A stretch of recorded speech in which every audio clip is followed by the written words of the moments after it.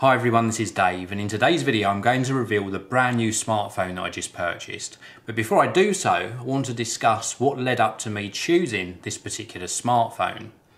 Now, I've been working for myself, self-employed, for over 20 years now, and running any sort of business means that communication is a very big factor. You need to stay in touch with your clients, or you need devices that will allow you to complete your day-to-day tasks. And with smartphones being available on the market, that makes my job a lot easier in comparison to when we had just the simple candy bar smartphones that were able to purely make phone calls and then later on send text messages. Doing what I do on the Geekanoids channel helped me a lot. I'm in the privileged position of being able to test a lot of different smartphones from different manufacturers, and these could be running Windows Phone OS, iOS, or indeed Google Android.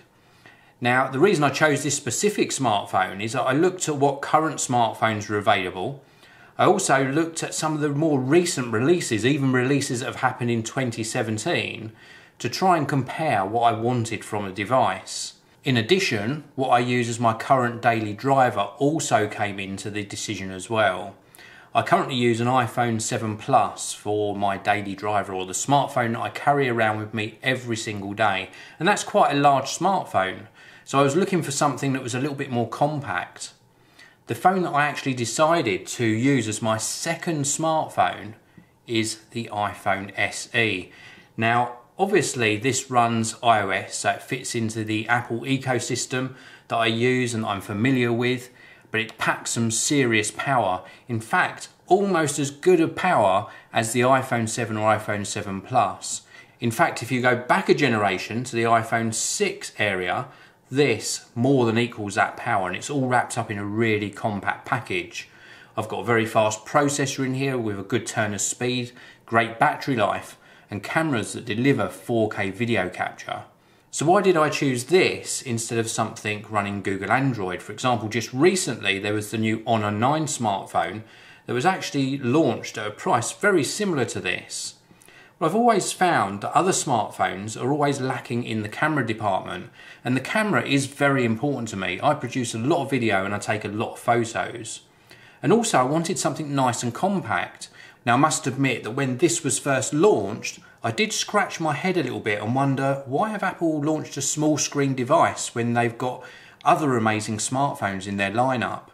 But now I really understand it. Certainly as a second device, I don't want my pockets filled up with two big smartphones, but even as a primary device, this offers up a lot of power in a very compact package. I love the design because it reminds me of the older iPhones, and it just is very comfortable to use. I'm really pleased with this decision to add an iPhone SE to my business communication devices. It really is still a little computer, or a very compact computer that's super powerful. Now, I won't be doing a full review on this because it's been available for quite a while now, but what I will tell you is this is currently available at a very good price in the UK. You can pick up a 16GB version of this for £259, unlocked, SIM-free, or £289 for this 32GB model. And of course it's available in silver, the space grey that I've got here, also the gold and the rose gold colours as well. I'll leave a link to where I picked up mine down in the video description. This video is not sponsored, but I picked this up from giffgaff in the UK, and I think it's just fantastic value for money. A much wiser choice than buying maybe something else that doesn't have the specifications and that awesome camera performance. So let me know what you think in my decision to buy an iPhone SE. I bet you didn't see that one coming. Leave me some comments below, hit that like button, and I'll see you in another video very soon.